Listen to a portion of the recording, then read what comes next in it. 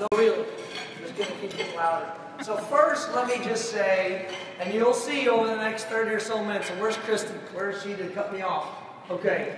Make sure you flail me down when I'm in the 5-minute zone. And how much time do I have right now? 20, 25? Okay.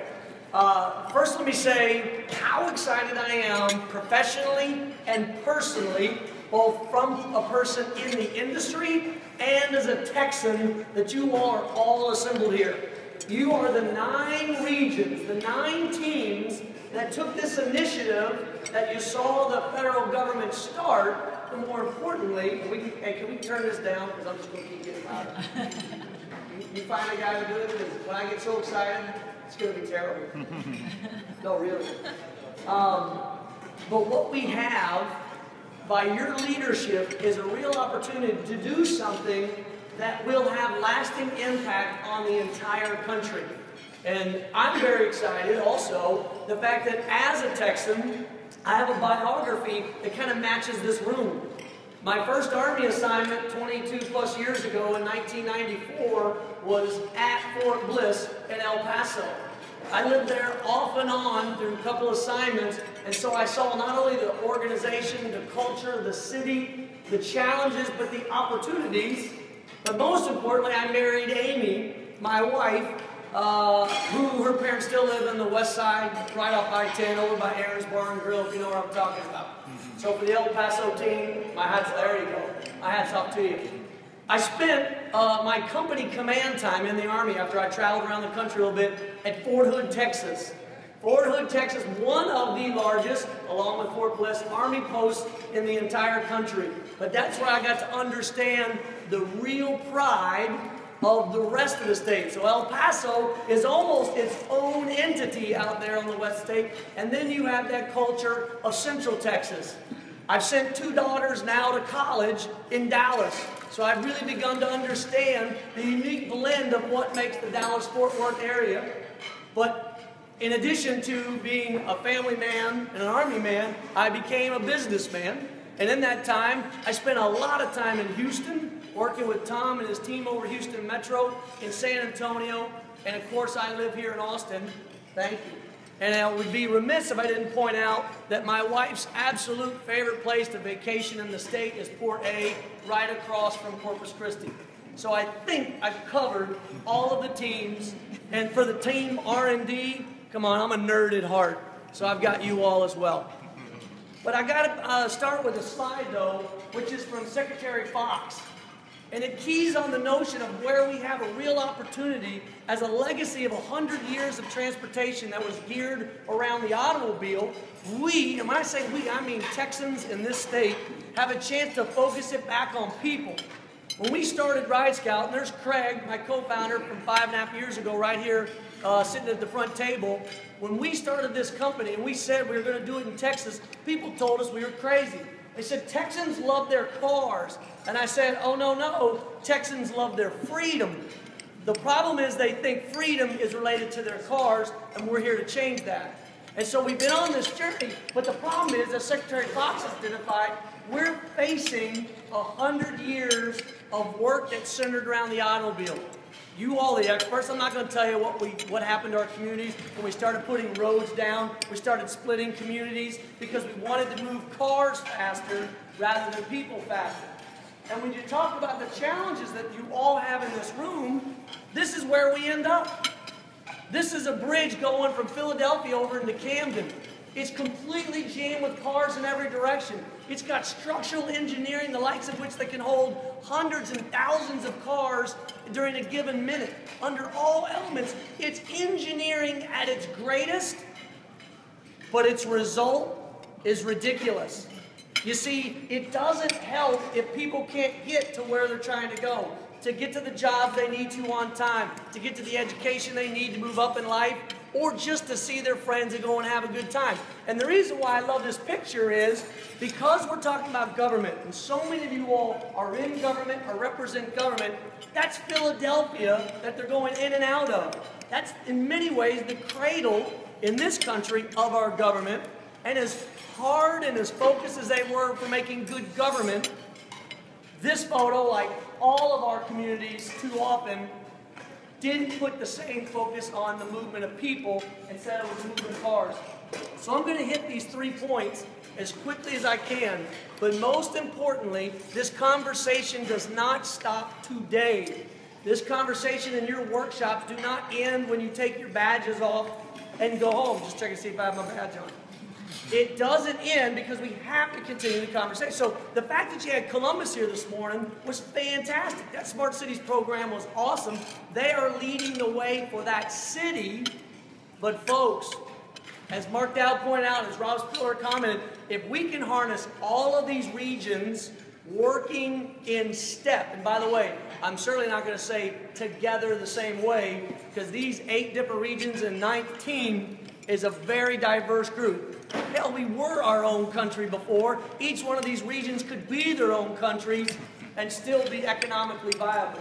So we're going to hit collaboration, public-private partnerships. We're going to look at what it means to be lean, and the context that I'm giving it to you from is my perspective. That is someone who grew up in government. I understand after 20 years in the Army what bureaucracy means. I lived it. But I also know that there's a way to go around bureaucracy. There's a way without being illegal, unethical, or immoral. There's a way to still get stuff done in government. But I also come at this from a startup. When Craig and I started this company 5.5 years ago, we barely had 2 nickels to rub together. But now today, we not only built a company, but it was then acquired by Mercedes. So let me give you the other perspective that I can give you today, which is that of a giant private corporation that has a mission to help society, but it has a bottom line to help investors. So I can speak and translate a lot of this in a lot of different ways, but my favorite way to speak this to you all today is as a Texan who chose to live in Texas after I retired from the Army. This is where I want to put down my roots and will stay until the end. If you remember nothing I say today, I hope you remember this one thing. You always get what you pay for. You always get what you pay for. So the question is, are you paying for it in costs that are money? Are you paying for it in time? Or are you going to pay for it at a distant point in the future that you're not calculating today? The best example of that is why we even created Ride Scout in the beginning. We created our company because I had just come back from Iraq. I'd spent 14 months there thanks to the surge. I just wanted to have more time with my daughters. At the time, they were in elementary and middle school and high school. But to get to the Pentagon on time from D.C., I had to time my departure in such a way, if I was driving. I had to time it in such a way if I was carpooling with my buddy Denny. I had to time it to catch the right bus if I was taking the ARC bus or the Metro bus. And if I was going to go in by Metro, I had to be prepared to stand elbow to elbow, shoulder to shoulder the whole way. Every mode I chose came with a cost. But every mode I chose came with a benefit. So being the nerd that I am, I, on nights and weekends, took my background, all life experiences, and I started trying to work on a formula that balanced time, cost, reliability, and flexibility. We all make that same calculation. I just wrote an algorithm to do it. But we as policymakers, we as transportation experts, aren't counting all those costs like we should.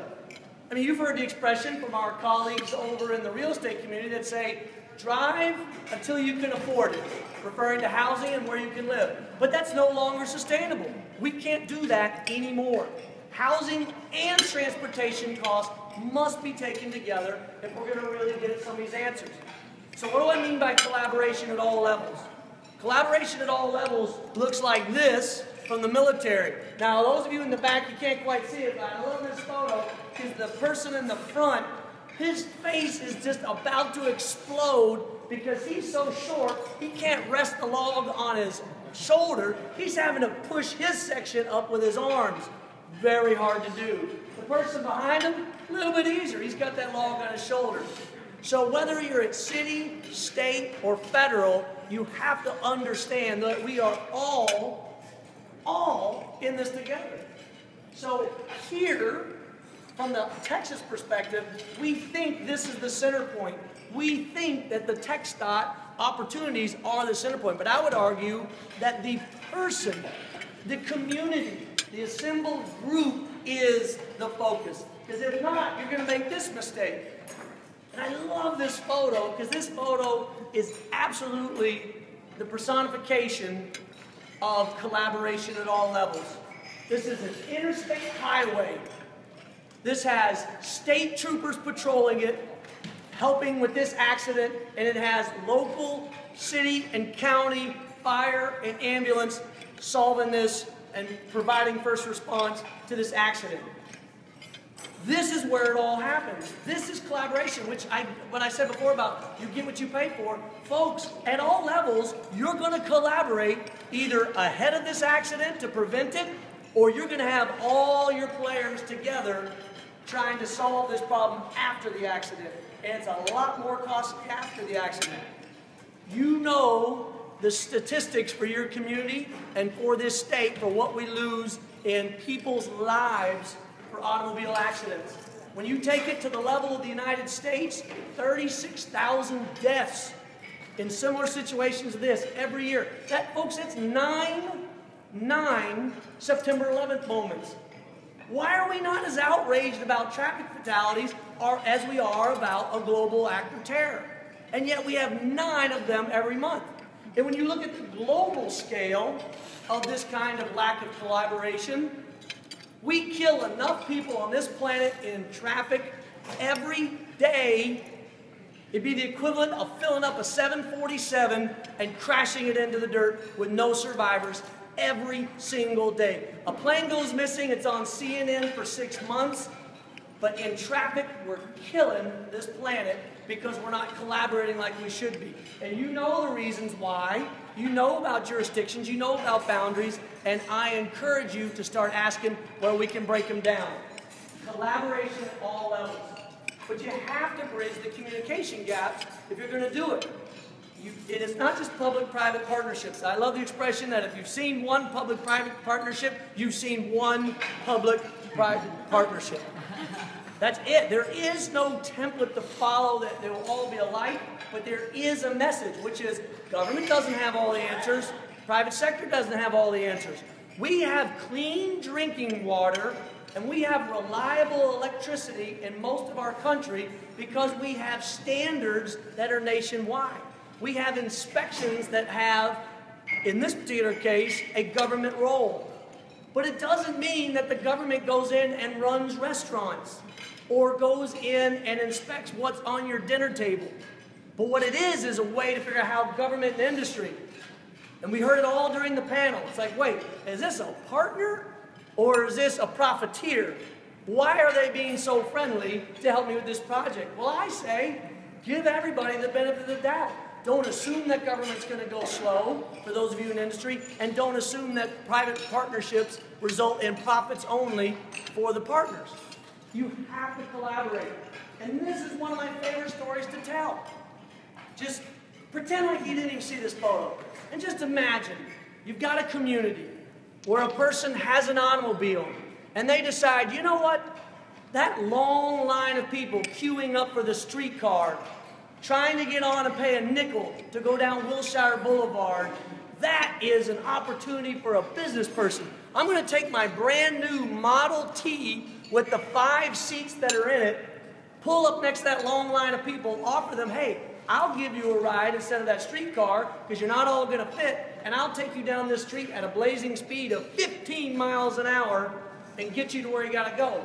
And this idea, it's called a jitney, was so successful, it spread all over the country. Look it up. I guarantee you had jitneys in your community in 1914. 1914. Well, what do we do to it? Public-private partnerships?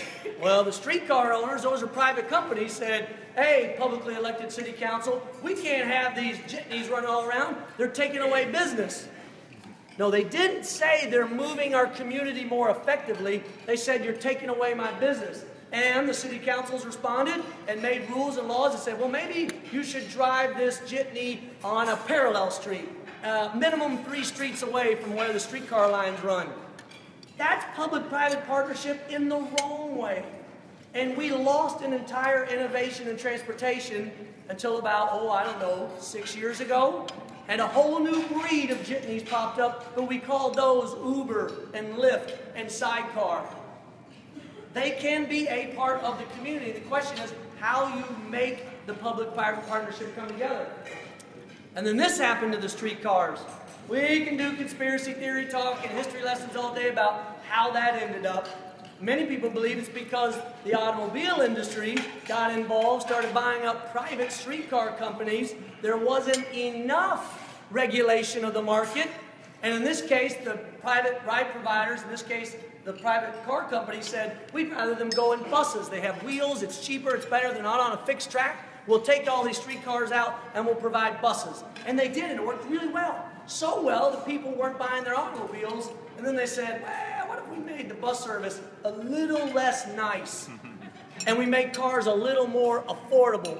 And oh, by the way, if we start building interstates, we can get out of the urban areas a little bit easier.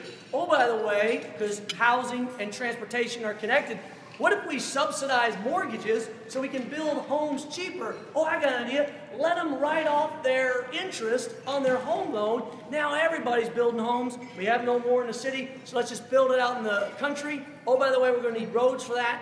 You get the picture. You see where this all comes together.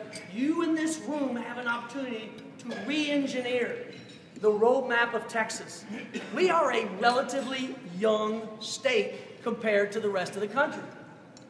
See, how much time do I have, Kristen? She disappeared. 10 minutes? Thank you.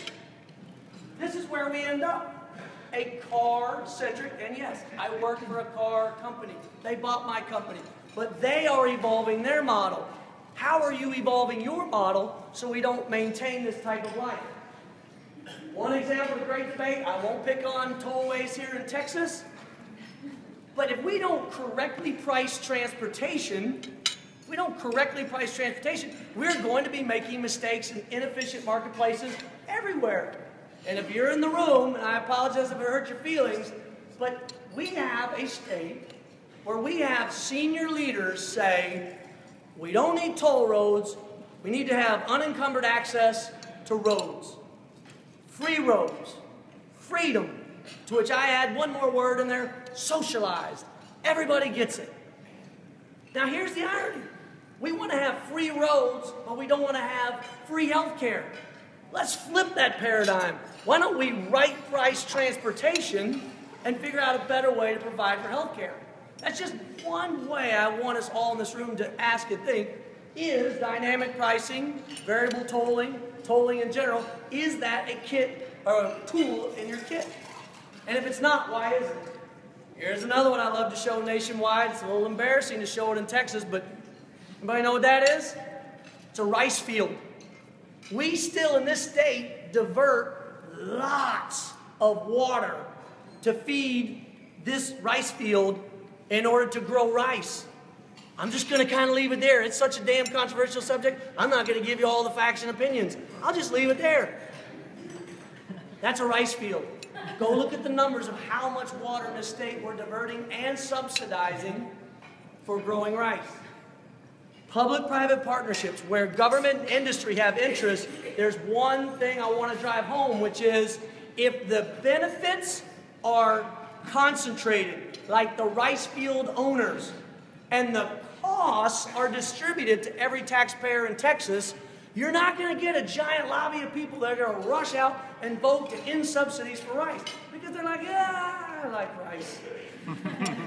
But if people knew that we could do similar things like that to enable transportation to benefit those who have been left behind, we could do great things.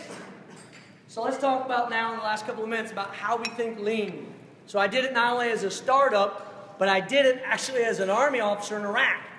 It may not be as big a surprise to some of you, especially if you serve, but when the Army takes you wherever it sends you, and it dumps you in Iraq or Afghanistan, and in our case, they sent us north up in the Nineveh province, they said, go. We said, okay, where's all the stuff we're going to have? They're like, the stuff on your back and the stuff in that Connex that we shipped over. Go. The point is, we showed up resource constrained.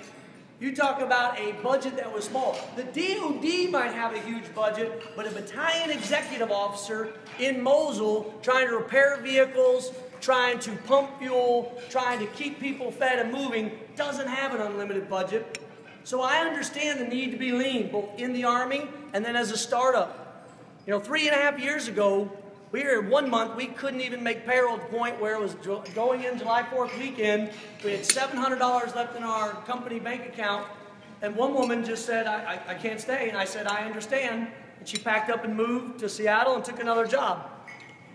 A couple months later, some funding came through. We got some more investors, and we kept fuel in the rocket, and we continued. So I understand lean. I understand lean. But there's some things we can do to understand that lean doesn't mean you have to do it in a way that doesn't involve risk. See, government says all the time, well, I'm fine with being lean. My budgets are small, but I can't take risks because if I mess something up, then I get in trouble from the city manager or from the mayor or from the taxpayers. I'm like, I know, but your consumers, your citizens accept risk all the day. They accept risk all the time, and they're fine with it. I mean, they do complain when they can't get cell service in this room today, or if the Wi-Fi goes in and out.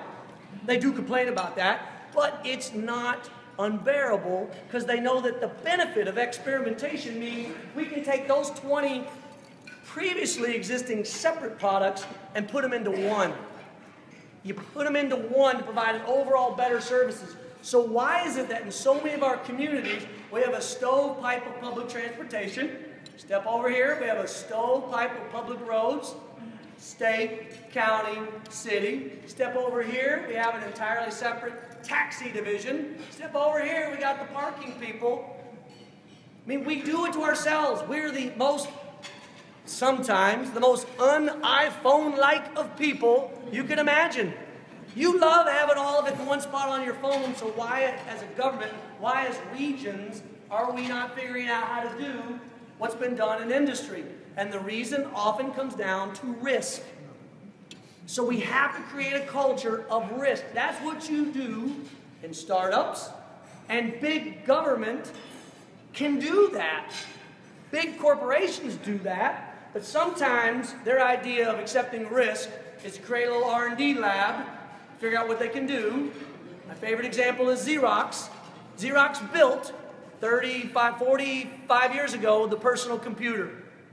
Palo Alto Research Center, they built the personal computer.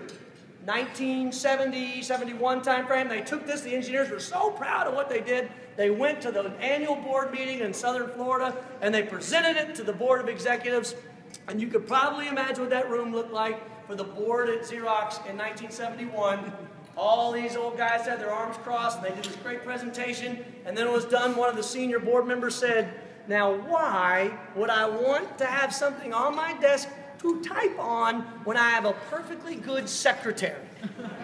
Okay, now we laugh when we hear that story, but we're doing that every day in this state when it comes to the opportunities for innovation, technology, and taking risk. Too many people in this room think that the best answer is just make that road wider and move more cars.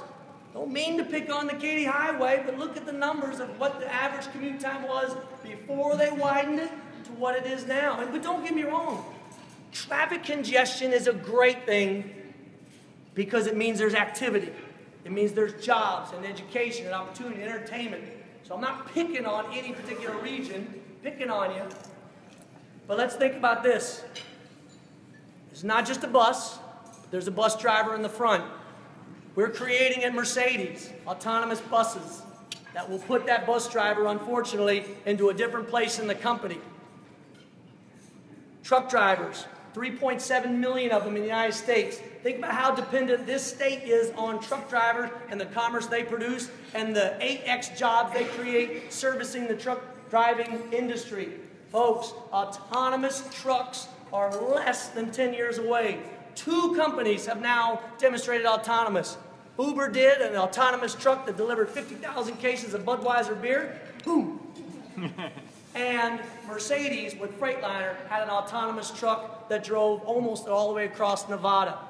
What is that going to mean for that bus operator, the millions of bus drivers? Because if you think you saw a political revolution less than a month ago of people in industries disaffected because coal mines and manufacturing aren't what they used to be, imagine what an industry, truck driving, there's 3,000 coal miners in Ohio. 3,000 coal miners in Ohio. There are over 75,000 registered delivery van drivers in Ohio. That doesn't even count all the truck drivers. We have a responsibility. We can fix this right now. We see this coming. Autonomous trucks and cars, they're coming. You can't fix it by telling them not to, because they're coming. So what are we going to do right now? Education, training opportunities for all those workers in our state that we're going to displace. This is the Piggly Wiggly, folks. They were innovative. They thought of new ways to bundle groceries.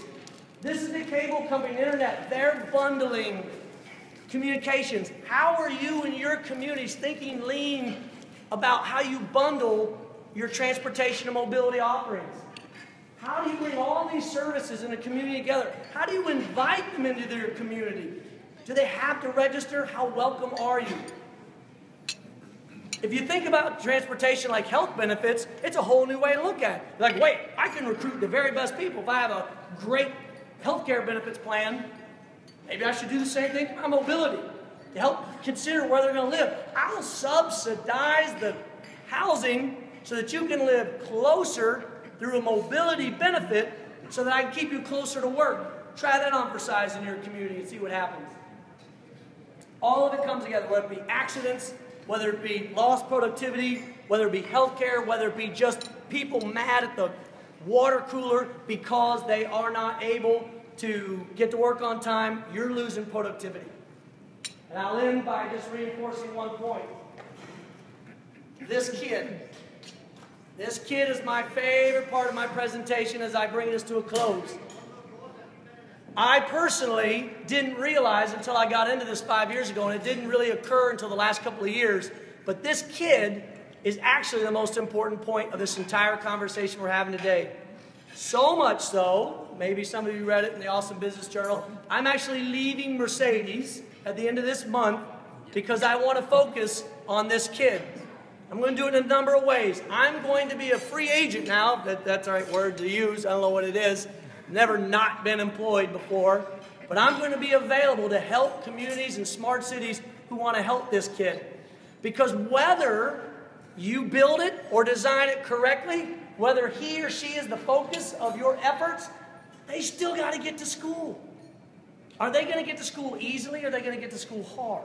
Are they going to be hanging out with the right kids who are in their neighborhood and they can get access to with extracurricular programs? Or are they going to be hanging out with the wrong kids because they live in a transportation desert? I'm leaving Mercedes, not because I don't enjoy the team and this team and what that company has done. I'm leaving because there's opportunities I can do in this state. When I saw the Texas Mobility Summit list of cities and your goals and your priorities and your challenges, I have never nerded out and been so excited as I was when I read those. Because if we transform it in this state, imagine what we can do for the rest of the state. And so, in closing, I couldn't be more excited to be here. Thank you very much to the U.S. Department of Transportation for starting the idea of this Smart Cities Challenge, but for TxDOT picked it up and what they're doing with everybody in the room, and the fact that this is also my last ever event with moovel and Ride Scout, and then after this I ride into the sunset either on a B-cycle or in a car to go, on a Cap Metro, a carpool home with Erica, whatever it is. Just know that come January 1st I want to help you in your communities because I love this state in very big ways. So thank you very much.